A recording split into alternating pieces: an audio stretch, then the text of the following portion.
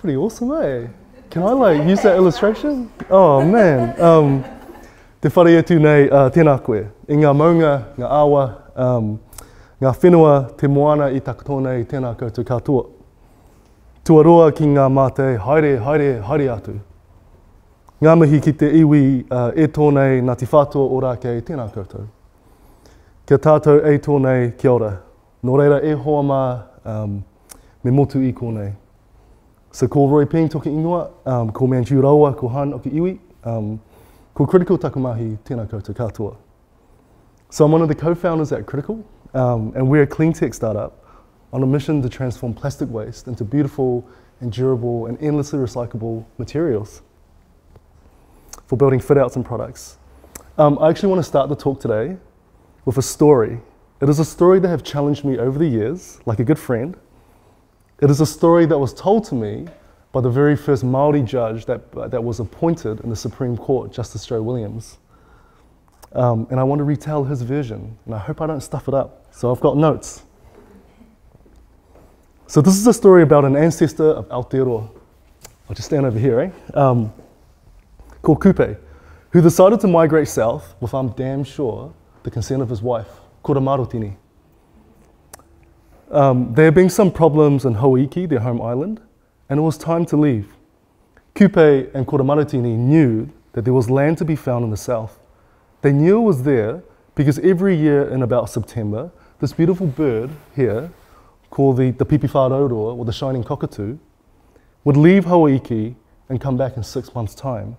And they knew that it had to be land there because it didn't have webbed feet. If you find yourself in the Waitakere Ranges in September, you can actually hear it today. And so about a month later in October, Kupe and his wife left on a double haul waka with their son, 2 nieces, and the wider whānau from their village, making up about 25. The signs that they deployed to make that unbelievable journey of 3,000 odd miles was some of the best cutting edge science deployed at the time. Anywhere on the planet, actually. What they did was the opposite of what James Cook did. What James Cook did was to abstract himself from the environment, draw a picture of what he saw in the hopes of helping to navigate him here. And it worked. But what Kupe did was to bury himself in the environment, to know the patterns of the albatrosses and what distances they would travel from land, to know what cloud formations indicated land and what didn't, and to know when the swell would bend to indicate land. And about a month later, all 25 of them were out there in the middle of the ocean on their waka. Kupe was probably asleep because he was the navigator, and as the navigator, you will be awake all night reading the stars. And Kura Marotini, Kupe's wife, uttered these once famous words, "He ao, he ao, he Aotearoa." Man, it gives me the shivers, even to say that. Like, a cloud, a long white cloud. Now, the science that these people deployed was such that they understood convection clouds built up over significant bodies of land. And so the darker the bottom of the cloud, the more verdant the land. And so the story goes, he ao, he ao, he Aotearoa. But I'm pretty sure what she said was, Kupe, holy shit! Get your ass out of bed! Because this was the biggest convection cloud that any Polynesian or Māori have ever seen. And so it was to make the greatest journey of our species, according to the great anthropologist Jared Diamond. It was the great feat of the human race. It was a miracle, but not if you were Kupe, because your science was that good. And the amazing thing is that Kupe's descendants became Māori on that whenua. They built a new language, a new culture, a new way of thinking in this cold but unbelievably plentiful land. These Māori were so happy that they bloody forgot how to get back home. And it's what happened 800 years later that I wanted to talk about too. A modern Hawaiian in the 1970s called Nainoa Thompson decided that he wanted to relearn Kupe's skill. So he founded a Micronesian man called Mo to explain to him how his ancestors navigated the entire Pacific with no instruments. Mo then taught him for 2 years. At the end of their time, when Nainoa and a crew that he had built was going to make this unbelievable journey from Hawaii to Tahiti Nui, And Nainoa was going to be the navigator. Nainoa was going to be Kupe. Mo, this tiny Micronesian man with pretty bad English, took him to the island of Oahu, to a place overlooking the horizon, and asked, Nainoa, recite to me the star chart from here to Tahiti. So Nainoa does it, and Mo says, do it again. And Nainoa does it again. At this point, Nainoa started to get a bit worried. Do it again, Mo said. And he did it another 4 times. And Mo said to him, can you see the island? Nainoa said that he knew that this was a pivot point. However he answered this question was going to decide whether they were going to Tahiti, whether Mo went home, and that it was all over. So he said he kind of freaked out and lost courage and said to Mo, I don't understand what you're asking of me. So Mo walked away. Next day, back in the same place. Same deal, like Karate Kid, wax on, wax off. 3 days later, for 3 days, they went through this, and Nainoa hadn't figured out what the heck was going on. He knew this was important, but he had a crisis of confidence. The 4th day, they get through the 5th recitation of the star chart, which each recitation takes about 20 minutes. Nainoa said he closed his eyes and he imagined the island of Tahiti Nui in his head. And he finally understood what this old fella was on about. And he said, yes, Mo, yes, I see the island now. And Mo said to him, you must keep that island in your mind. There'll be heavy seas, dark nights, and sometimes no wind at all. And your crew will become restless, worried and anxious. If you keep that island in your mind, in those times you'll be safe. But if you lose it, and because you're the navigator, you will die and your crew will die with you.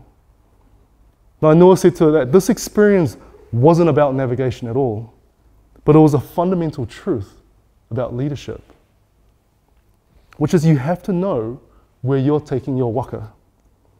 And if you don't know that, if you mistake your job for negotiating with the squalls or the sudden gusts of wind, squall by squall, you will die. You have to have a vision in your head and back it up with preparation and courage. So Kupe and Nainoa both arrived at their destination. They were pleased, but they weren't surprised. And when we navigate with hard work, vision, and courage, we will be pleased, but we will not be surprised. I heard this story in 2017 at the end of Leadership New Zealand, and by the end, I was just weeping in the crowd, trying to just hide my tears, and so like we were sitting in this crowd, but I was trying so hard to hold this because it hit me, it hit me really close to home. Thinking about today, we live in the midst of a climate crisis, a disrupted economy caused by a pandemic and war. Our future has never been this uncertain. But the story about how our Polynesian and Māori ancestors crossing the vast ocean from Hawaiki to Aotearoa over 800 years ago tell us that we've been here before. I believe now is the time for us to collectively imagine and hold on to a brave new vision of the future, a new island per se, and back ourselves with preparation and hard work. And so in that spirit, I'd like to share with you, or pitch you, Critical's vision and plan for the future. We are currently raising a seed investment round and are looking for everyday investors to jump on our waka by joining our crowd equity campaign. I bet you weren't expecting that I was going to pitch you. It's too late now. I'm going to get Ryan to lock the doors, and we've got 7 hours, so let's get started. As a Māori company, we exist to uplift the Māori of Taiao. Our health and well-being is inextricably tied to the well-being of our natural world. And therefore, when the wide order, the well-being of our land and rivers and oceans are affected, it affects us all. And you don't need to be Māori to feel this yourselves. We started Critical because we want to be good tipunga or ancestors, so that our generation or the generations beyond us can thrive not for 10 or 100, but for thousands of years to come. I want to share with you another story. This one is pretty crack up though. In 1894, The Times once predicted that in 50 years, every street in London will be buried under 9 feet of manure. The problem was horse waste.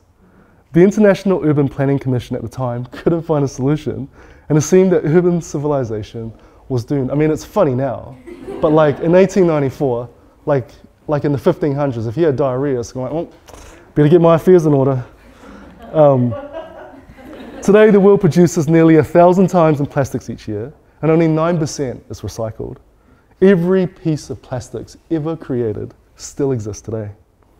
Our plastics problem kind of feels like we're drowning in horseshit, doesn't it? In New Zealand, businesses are responsible for over about 83% of all plastics to landfill, and construction is the single biggest culprit. But we as customers, investors, and employees are putting pressure on those big brands and the businesses to do better, which is why they have all made public plastic zero, climate neutral, or waste zero waste commitments by ambitious targets, 2035 or 2050. However, the product and technology to deliver it doesn't yet exist. You see where I'm going, guys? Critical has built the technology platform to transform almost all 24 types of plastics into our first product, the Critical Cleanstone. Our range of beautiful, durable, and endlessly recyclable panels for building fit-outs and beautiful products. It is the eco-disruptor to the near $1 trillion global industry for timber and fiberboard. There are over 24 plastic types or types of plastic waste, and most countries can recycle only about 4 to 6 types. So we spent 4 years bootstrapping the development of our hardware and novel IP from a technology lab we took over and adapted in an intermediate school. We have since raised $500,000 pre-seed, launched our pilot plant by the airport in Tamaki in Manukau, survived a freaking tornado last year, and relaunched our ready-to-scale solution.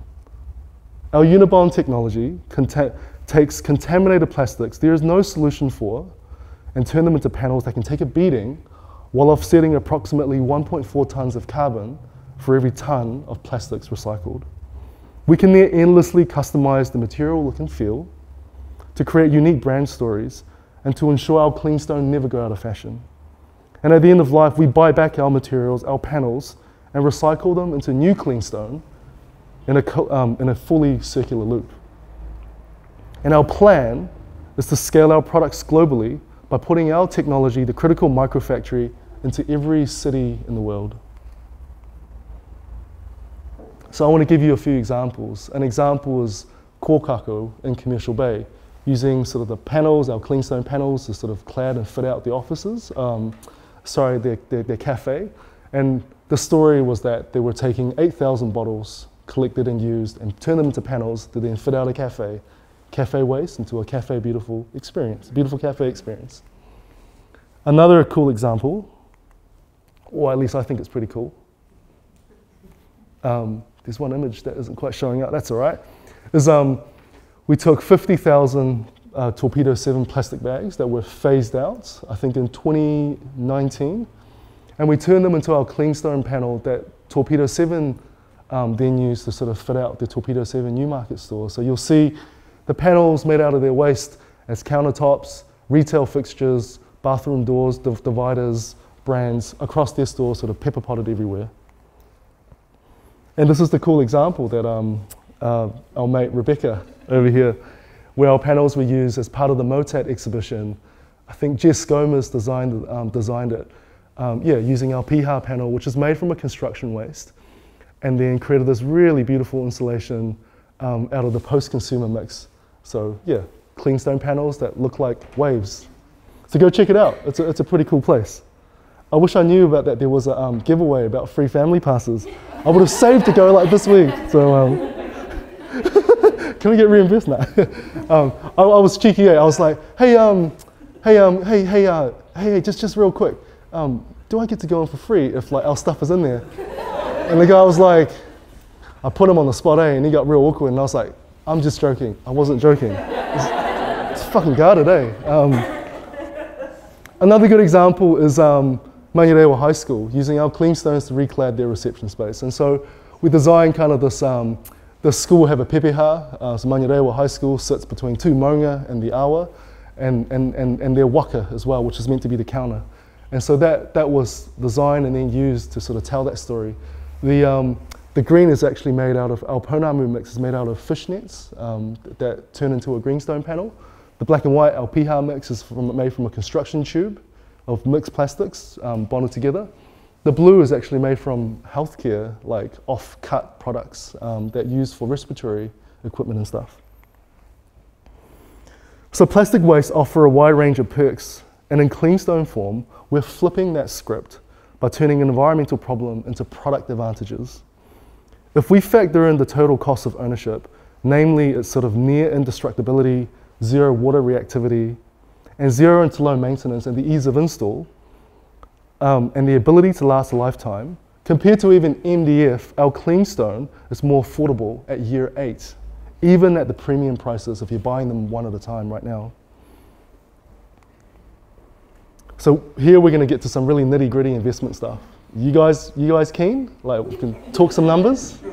Yeah? So we've created 2 investment scenarios, a minimum and a maximum. Hitting our minimum will enable us to increase production capacity by using our current gene technology with step changes and process improvements.